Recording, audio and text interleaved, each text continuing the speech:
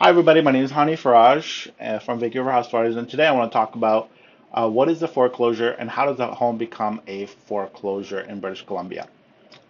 Number one is what is a foreclosure? Basically, a foreclosure is when a property or the owner of a property defaults on his mortgage payments for a long time, actually.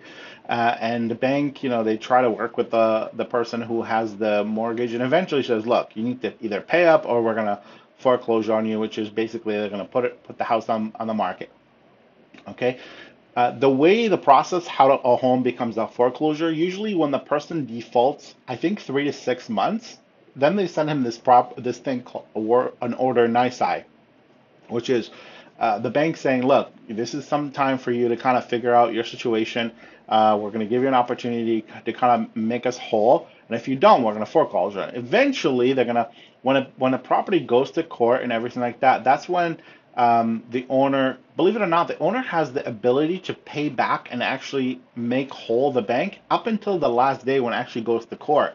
So it's a really funny situation. But let's just say the property goes into foreclosure. Then at that point, the owner or the bank works with the owner to figure out how to actually, sell the property and pay back all the expenses, including legal expenses, any advertising costs, any, I believe, or even court costs, all that good stuff, as well as interest, penalties, and principal. All has to be paid back to the lender.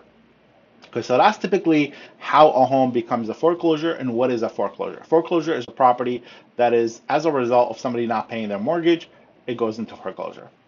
Okay, I hope that explains everything. Again, my name is Hani Faraj. I'm a realtor here in the greater Vancouver area. I run a team that expands the lower mainland. And if you have any questions about property, buying or selling, or just general questions, feel free to give me a call. I'd love to help you out. Thank you and have a good day.